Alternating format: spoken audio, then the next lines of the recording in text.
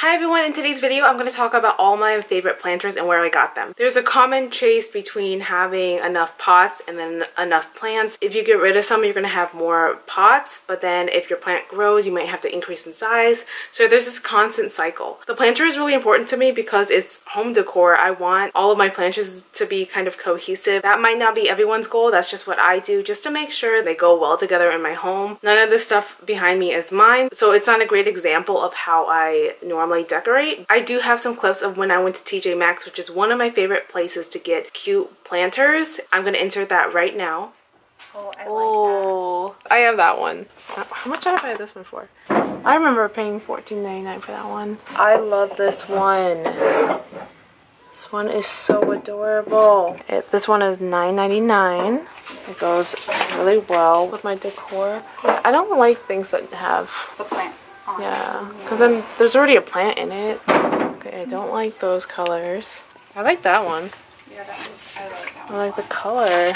So much here. And this is interesting. I really like this one. This one is $14.99 and it's cute. Well, maybe because it's wobbly.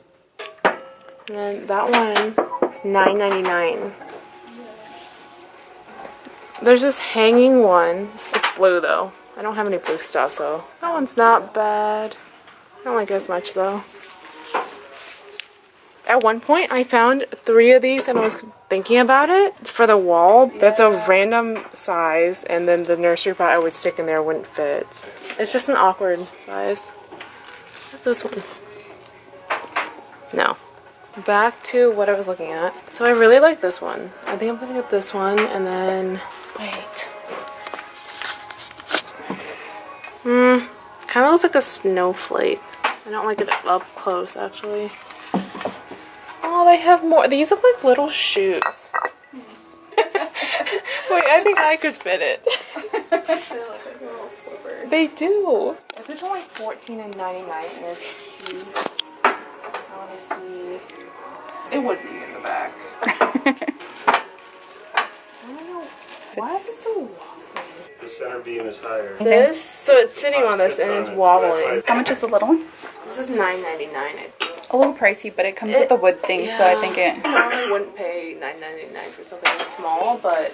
They're kind of matchy and they're cute and they go with your color tones. Yeah. Okay, I'm gonna do it. So I'm gonna start off with those 2 planters that I got. Here is one of them, and this pot was $9.99 at TJ Maxx, and it is just so cute. If you look at the detailing here, my common theme is either white, terracotta, or anything that has the more natural woods. Anything along those lines, I'm all about it. That's what I usually try to stick with. It's also a way for me not to buy every single planter out there. I usually do not go out and buy planters unless I do need them, but there will be a future plant going into this that I've been on a wait list for, so I think it'll just look really cute in this kind of planter. Yeah, the bottom is just this light wood color. So here is the other planter. This is the one that has, I don't know, it's a similar design. I think it's by the same company, but this piece is supposed to be attached to it just like the other one is that I just showed you. It is a little bit wobbly, but I will be able to fix that just with some hot glue. I think I said that the cost of this was supposed to be around $14. I got $2 off. It's a really easy fix, and that's why I went ahead and got it. Normally if something's broken, I won't actually buy it unless I can fix it easily, so I'm just gonna set that right there. I'm basically starting with everything that is from TJ Maxx. They tend to have the cutest pots in my opinion, at least what goes with my decor and my style. I do like to go to a lot of places like Ross, TJ Maxx, Home Goods, and they're all pretty similar, but I always have the best luck at TJ Maxx. This one is another one at TJ Maxx, and it's just so adorable. It has this terracotta etching on it, and I just love the shape of it. This one's a smaller one, but there was a large one that I kind of regret not buying at the time, and when I went back, it was gone. I went to Living Spaces one time, and they actually had this there too. I like going to these kind of places because it's kind of like thrifting, but not. It's not like a normal place like Target will have a billion in stock. You'll just get lucky some days and find a bunch of cute stuff, and other times I'll go and I just won't find anything at all. Here is another one of my favorites.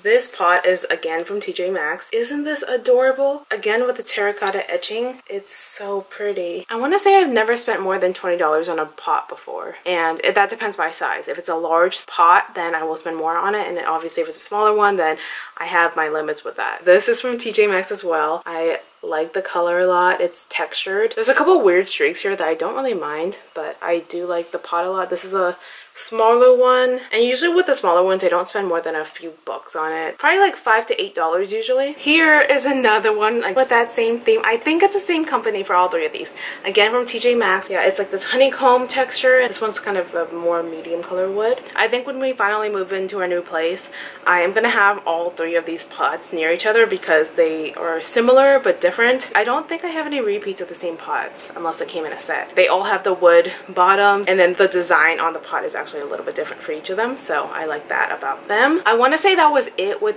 TJ Maxx, so I'll move on to Home Goods. I believe I got it from Home Goods. If I said it's from anywhere else in this story, I apologize. This was on clearance for $3.99 or $4.99. This light pink color is so cute. I don't like having too much pink. Pink is adorable, but I actually got it really because I like this wicker or rattan detailing on it. Really drawn to things that are rattan, wicker, light woods, so that's actually why I got it. One leaf little dude in there. I am not focusing on the plants at all in this. If you want to know about each of the plants that I have in the pots, I have a houseplant collection. I'm on Home Goods, right? Yeah, Home Goods. Whoa. This one has grown a ton. I didn't really realize. Anyways, this I wouldn't say is a favorite from Home Goods, but it is just an idea. If you were trying to look for cheaper planters, this is a pretty big size.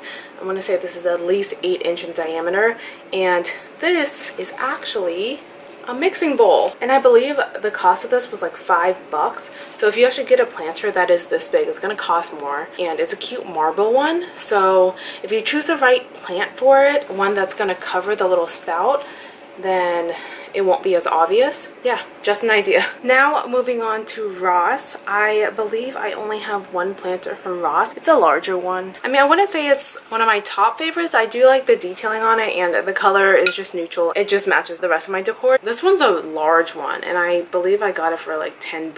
So it tends to be cheaper, but I feel like it's harder to find cute stuff in there. And then the bottom has this little feet on it as well. So this was a good price for the size. I'll talk about the two that I have thrifted. This was probably $2 from a thrift store. Again, it's just a neutral color. I do like that it was only $2.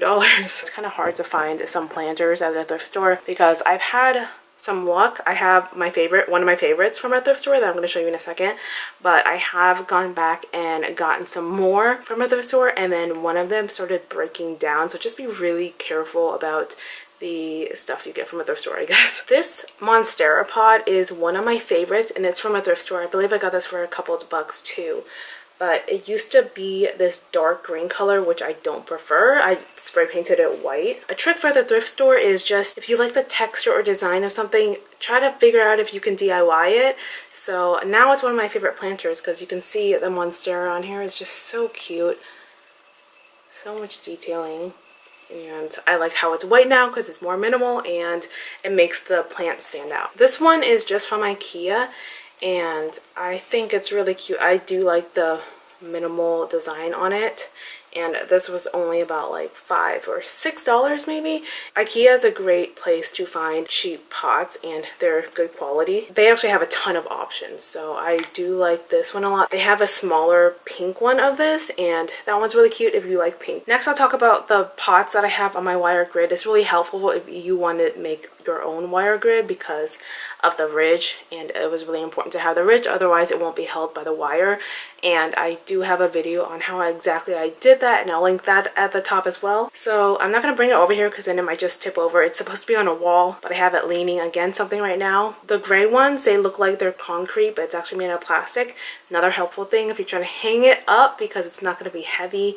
And then the ones at the top are, I believe, made out of enamel or metal, something like that, but they're really sturdy ones. pounds, and it's perfect for semi-hydroponics, which all of these plants are in semi-hydro.